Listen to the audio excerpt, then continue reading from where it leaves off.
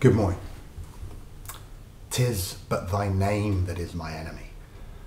Thou art thyself, though, not a Montague.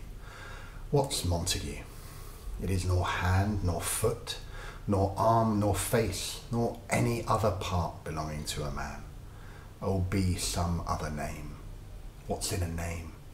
That which we call a rose by any other name would smell as sweet. Now, I've no doubt that all our fifth form will recognise this quote well. It comes from Act 2, Scene 2 of Romeo and Juliet. Juliet is speaking, and the message of her speech is that Romeo's name means nothing, and that the fact that they come from two warring families, two households both alike in dignity, as Shakespeare puts it, should not stop these star-crossed lovers from being together. Today, I want to talk about names and how we use them. As so often with me, I'd like to start with ancient Rome. Now, many Roman men had three names: their praenomen, their first name, so Marcus, Gaius, and so on; their nomen, which is the name of their gens, so everyone who is descended from the same ancestor, so the Julii were the family of Julius Caesar. Some Romans, though, were given a cognomen, a third name that was associated often with a peculiar physical feature. The cognomen of Marcus Tullius Cicero, the famous Roman politician and orator, meant chickpea, possibly because of a cleft on the nose of one of his ancestors that looked like a chickpea, or possibly because his family sold chickpeas. Publius Ovidius, the famous Latin poet Ovid, had the cognomen Naso, or Big Nose. Pretty brutal stuff. He appropriated that name, though, and refers to himself in his poems as Naso, as Big Nose, because Ovidius doesn't scan into the elegiac meter. There was a whole family with the cognomen Scaevola, which means lefty or left-handed. There are loads of these sorts of names. Some are more famous than others. Scaurus meant swollen ankles, Pulcher meant beautiful, and Ahenobarbus meant red-bearded. The name by which we know the third Roman emperor, Caligula, is a sort of cognomen. The name of this really monstrous creature means little boot, or because he had a tiny soldier's uniform made for him when he was a child, following his dad around the army camp in which they lived. It's worth noting as well that Roman women, mostly, just took the name of their father. So Julius Caesar's daughter was Julia. Julius Caesar's sister was also Julia.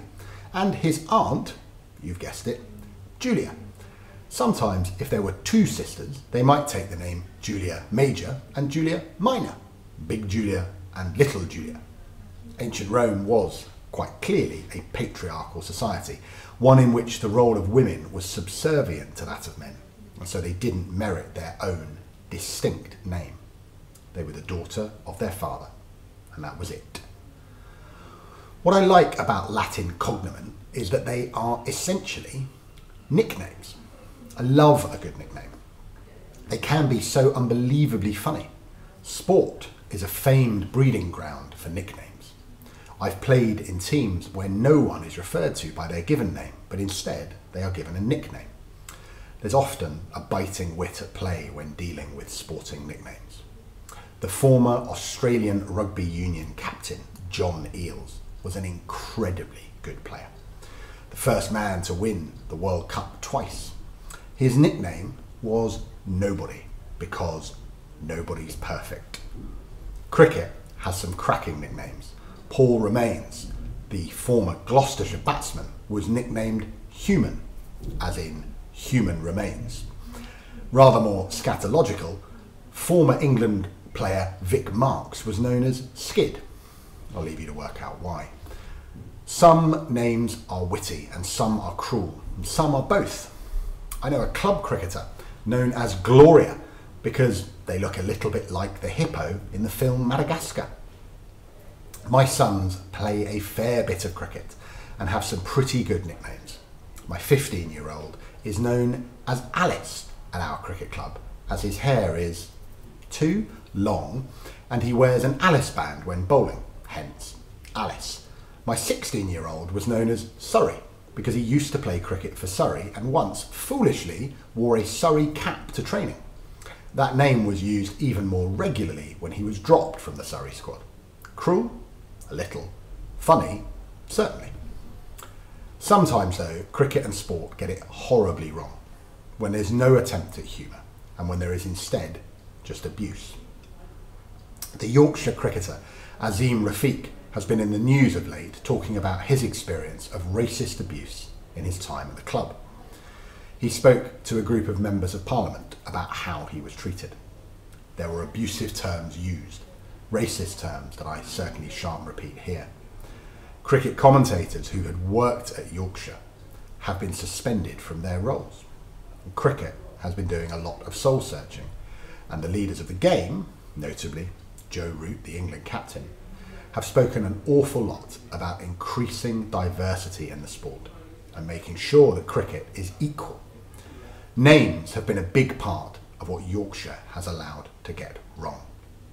One of their former players, apparently, called any player who wasn't white Kevin, rather than bother to pronounce their name properly. Yorkshire Cricket Club has gotten a lot of things wrong, and 16 members of staff so far have been moved on from their jobs. Part of the problem was that the institution of Yorkshire County Cricket Club was unwilling to either acknowledge the problem or, when they finally did acknowledge it, they attempted to brush it under the carpet and to minimise it. Now, this is really easy for institutions to do, and when they do, people feel isolated, alone, and like their voice doesn't matter. I have a fairly straightforward first name, Benjamin. I've hardly ever had that mispronounced, though I have had people in Israel pronounce it Benjamin. My surname, Horan, is a slightly different matter, but only slightly. Is it Horan? Is it Horan? Is it Horan?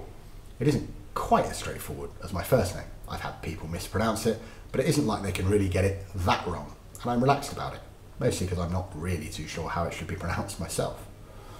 I have taught students, though, with names that are very difficult to pronounce. My favourite example of this was a boy of Sri Lankan heritage whose surname was Wickramaracche Apahamalage. Now, that's a surname that is 11 syllables long.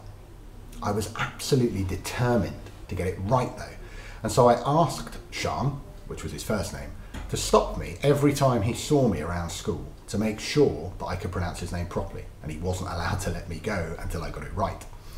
He was happy to oblige and took great pleasure in making sure that I pronounced his name correctly. It meant that our relationship as teacher and pupil was, I like to think, pretty strong. I took the time to learn his name and, I hope, I treated him with respect. Unlike those Yorkshire cricketers who called anyone whose name that they couldn't be bothered to learn how to pronounce Kevin. What got me thinking about names wasn't Yorkshire cricket, though. It was our school, Prior Park. I heard that one of our lower 5 students, Gigi, was upset, and I spoke to her to find out some more detail. It emerged that Gigi, who is black, was fairly regularly being mistaken for other black female students in our school by members of staff. One of the students she was mistaken for was a girl in the year above, Tyler. Now, Tyler is mixed race and significantly shorter than Gigi. I spoke to Tyler as well, and she confirmed that she's been mistaken for Gigi and for other black female students. Both Gigi and Tyler are pretty sporty, but they do look very different. And I'm a little confused as to how some teachers have mistaken one pupil for another. Is it an example of unconscious bias? If it is, then we need to be aware of it and call out examples of it when we see it.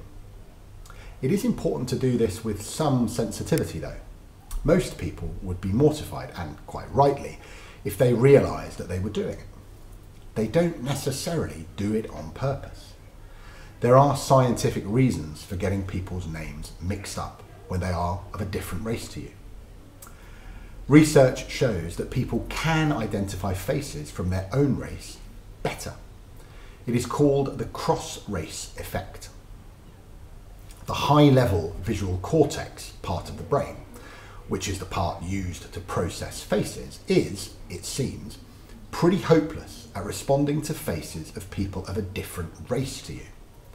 Brent Hughes, a psychology professor at the University of California, has said, in the white people he tested, this area of the brain that's supposedly specialised for faces is really responding way, way more to white faces and treating black faces as almost like they're not faces. He goes on to say that when you see someone as part of another group and you process them, you identify their racial group membership, and then you sort of cut processing off at that level. There have been some high-profile cases where this has happened. A former government minister, the Education Secretary, Gavin Williamson, confused the footballer Marcus Rashford with the rugby player Maro Itoje. And the only things they've got in common is their skin colour and that they're high-profile athletes. Itoje went on to Twitter to say, "Due to recent speculation, I thought it was necessary to confirm that I am not Marcus Rashford." And he pretty much won the internet on that day. So there may be some scientific reasons why these sorts of mistakes might happen. And there is a large difference between racist Yorkshire cricketers calling people Kevin and a teacher accidentally mistaking one black student for another black student. However, I want you all to imagine how it must feel to be that student. Your name is a crucial part of your identity. If you lose it, then you lose a bit of yourself. Susan Fiske, a psychology professor at Princeton, says that if people consciously try, then they can bypass the way that the brain might normally respond to a face from a different race. If you do try and respond to someone as an individual, then you are less likely to mix them up with other people in the future. Now, I think that we are working hard as a school to become more inclusive, to embrace the diversity of our community as much as we possibly can. Thinking on Yorkshire County Cricket Club's failure to put their hands up when they got things wrong, though, I want Prior to be better than that. I want to acknowledge it when we, as an institution, get things wrong, or could do better. I don't want to do this to make those who've made mistakes feel bad. However, I do want us all, including teachers, to try a little harder and to work at responding to everyone in our community as individuals. After all, one of Prior's slogans is "room to be me," not room to be mistaken for someone who might kind of look a little bit like me. We'll finish with a prayer. God, grant me the serenity to accept the things I cannot change, the courage to change the things that I can, and the wisdom to know the difference. Hopefully, we can see that the names we use and the effort that we all put into getting to know someone properly is something that we can and should change. When the time comes, I hope that you all have a fabulous Christmas break.